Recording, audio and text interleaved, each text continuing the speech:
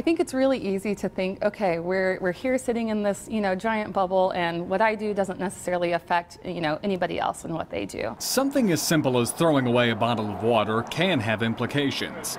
It may be just one, but it adds to mountainous landfills like this one. Imagine if that was reduced by 80%. According to the city of Tulsa, it's possible, as they say 80% of household waste is recyclable. Sustainability is all about being intentional. It's not about being perfect. So you don't have to do everything right all the time, but you're going to get better at doing it the more you're thinking through your process. Morgan Fehrle is part of Tulsa's Sustainability Alliance, helping green country stay green, going so far to develop an app allowing people to keep score on their sustainability. More than 400,000 people call Tulsa home, and between all of them, there's a lot of stuff that just gets thrown away.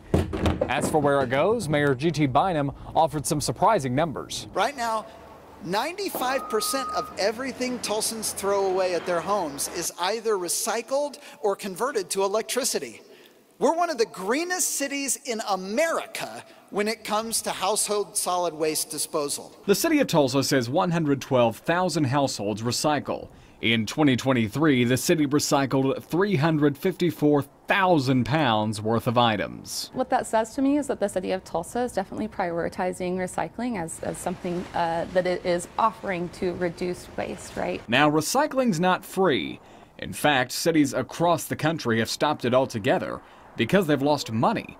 Tulsa, meanwhile, is upping the ante. This year we negotiated a 15-year contract with our trash-to-energy plant that will keep us in this leadership position. It's a long shot, but maybe these landfills will shrink in the decades ahead. Brodie Myers, 2 News, Oklahoma.